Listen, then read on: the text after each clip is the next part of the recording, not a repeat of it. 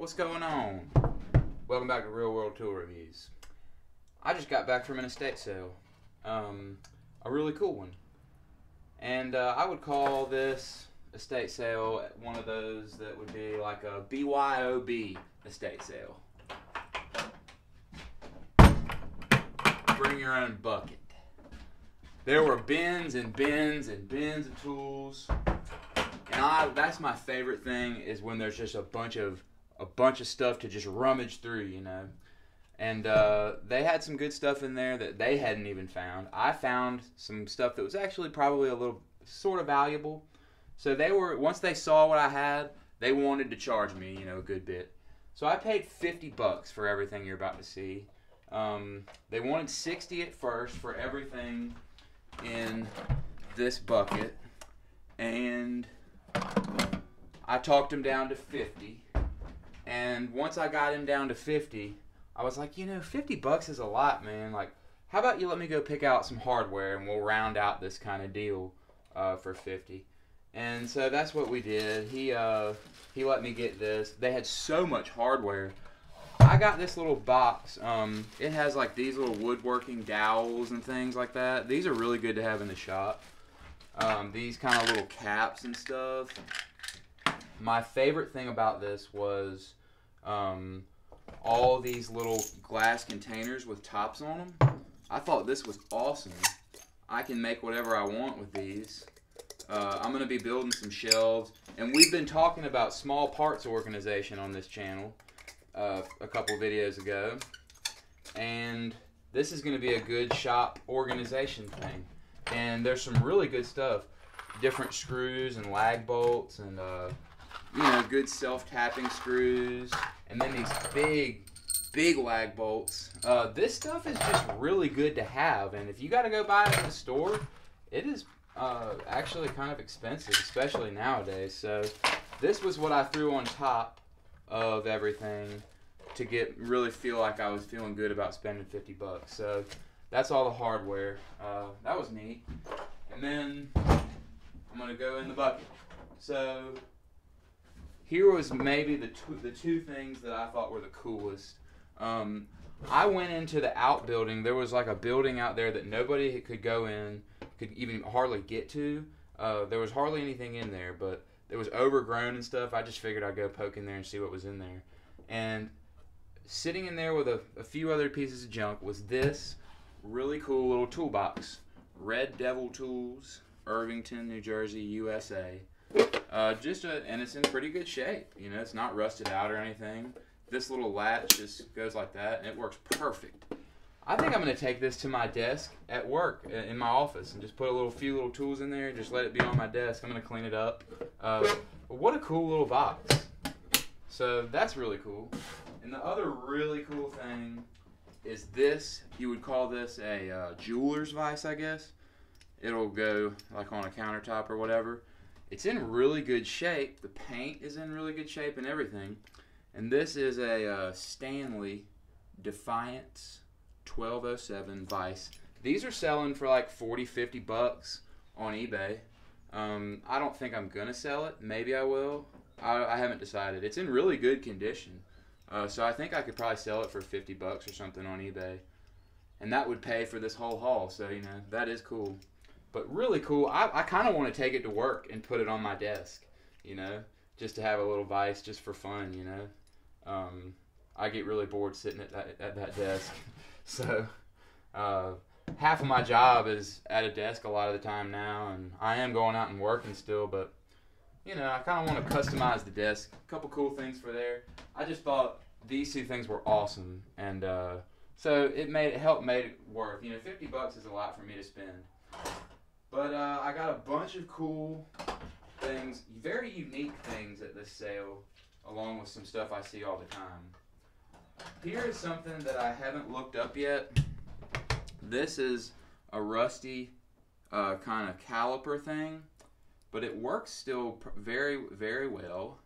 I guess you can kind of, like, there's the measurement of my finger there. This goes in there and tightens on it, so you can keep it at that measurement. you know, old machinist tools. This is a Starrett brand.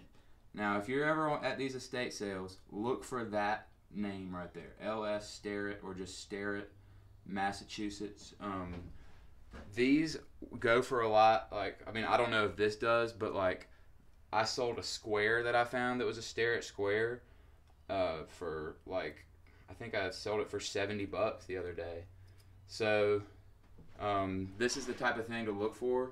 I haven't looked it up yet. It's a really cool old tool that I'll probably never use. So if it's worth something, I might sell it on eBay. Here are some really cool tape measures. I have plenty of tape measures, but these were so cool, I just wanted them. This is a 20-foot Craftsman. I don't know if this is a USA made one or not. It doesn't say where it's made on it, but it comes out and locks like this, and it's got the good markings and stuff. It's really a good tape measure. And then it's got this, you know, like they sell the Stanley lever locks now. This works perfect still, and I just thought this was a cool tape measure, 20 foot, you know. And then this one was really neat, 16 foot Evans king size, made in the USA. It's a heavy, like, brick of a 16-foot tape measure, and it's locking too. So it's like this, and then you press this button in, and it locks. So just two cool tape measures. Like, I just thought they were really cool, unique stuff, like stuff you don't see at all estate sales. You know, that's what I liked about this one. So, and then a lot of cool stuff here. So this is, I don't know what that brand is, Compton, U-Set, Compton, I don't know, but it's a long pair of scissors. That's all it is. Still very sharp, but I just like that idea of having some long scissors in the shop. So I got them. Threw them in there. Here's some really good screwdrivers. The Stanley 100 Plus. The ones that say Stanley 100 Plus on them. This is a beast of a flathead. Look at that bolster and that big flathead. Y'all know I love my flathead screwdrivers. These are very similar to those Bonnie ones. In fact, I think Stanley made the Bonnie ones that I had in that one tool haul with the Kennedy toolbox, because that one flathead looks just like this.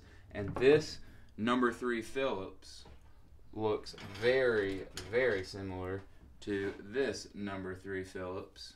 And they also have these markings on here, not in the same place. They're not exactly the same, but still very similar. I don't know which one I like more. But now that gives me, I had this sitting on the bench, this one. I'm starting to get a set of these 100 Plus ones.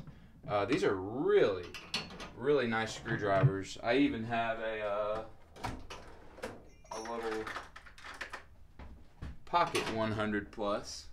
So, you know, that might be it's good to have sets when you want to sell stuff on eBay. So maybe someday I'll sell it on eBay. I'm not really sure if I want to or not, because I love, like, this big flathead is just awesome. Like, that's a good one. So I don't know if I really am going to sell it or not, but these were the 3 that I got at the sale. Just to keep it legit here. Those 3 really good screwdrivers. Here's the good side, here's the bad side. This whole thing's gonna look beautiful soon. Another USA made DeWitt, Nebraska Peterson vice grips. I don't have the 10-inch flat jaw ones yet, or I didn't until now. I do.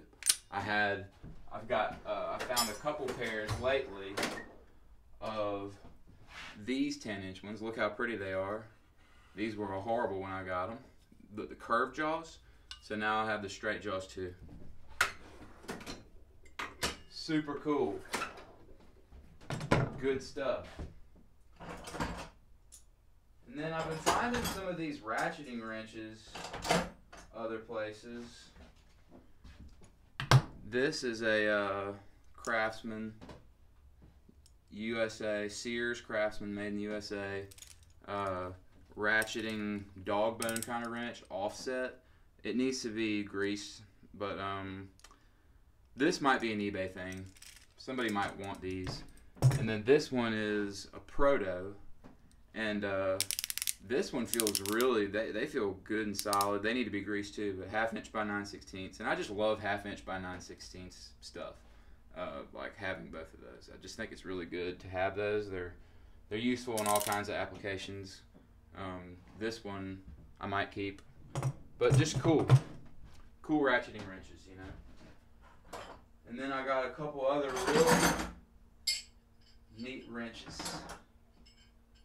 Here is a rusty SK 21mm. This is going to go in the wrench roll after I clean it up. I need some more metric, so that's a good one.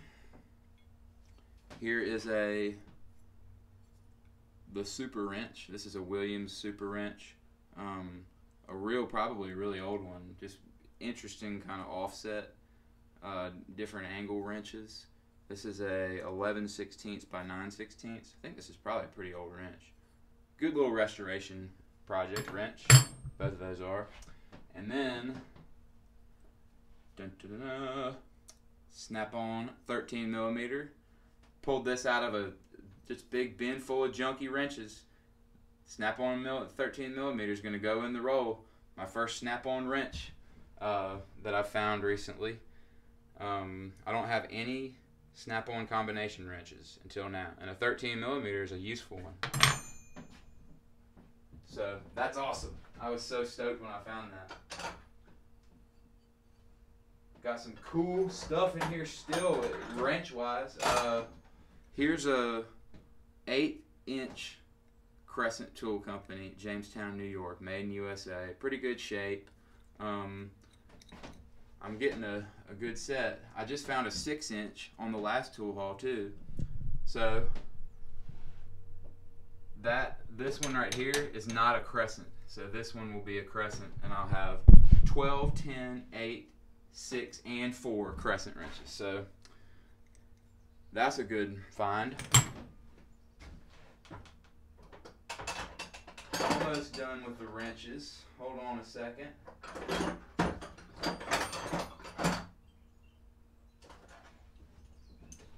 I found these 2 curve wrenches. And I'll check and see once I clean these up what they're going for on eBay. They're both made in USA. This one actually, oh yeah, this is a Billings 7/16 by 3/8. And this says made in USA on it. Drop forge, 3/4 by 13/16. I'm not seeing a brand name, but you know, I might just keep these. I probably will just keep them as a set. You know, try and find the rest of the standard size curve wrenches like this, because having different wrenches is really cool and useful to have different sizes and different shapes, because that one time you need it, you'll have it. And also, it's just fun as hell to collect these.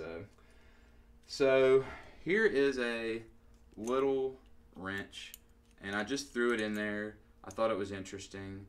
I don't even really know what that says, but I figured it probably is old, and it's just a cool. I've never seen one that adjusts quite this way, I don't think. So I'll clean it up, and it's just neat, you know. That's all the wrenches. Oh, I lied. I found a bunch of these little midgets here. 5/16 by 9/32. They're all made in USA. There's an Indestro, another Indestro, a little Craftsman, almost a full set of these little wrenches. They're all made in the USA. So that's cool. Here's a little clamp, a little made in USA clamp. I like these little C clamps. Here's an SK socket, 11/16 deep, 3/8. And then another one of these screw holding screwdrivers, the flathead kind. This one's in good shape. Klein tools, really cool. Chicago, USA. looks really like better than the one I got in that other tool haul, if you remember. So that's neat. Here is a Stanley handyman level. I just thought this was a cool level, so I got it. Some of this stuff is gonna have to go away, get sold, whatever. I thought this was neat, just a little drill, like T-handle drilling kind of thing. I don't know. I thought I might use it actually. This is a great little Vaughn nail puller. This I'll throw in my carpentry kit and use. This is just a really cool little nail puller. Vaughn is just nice USA stuff.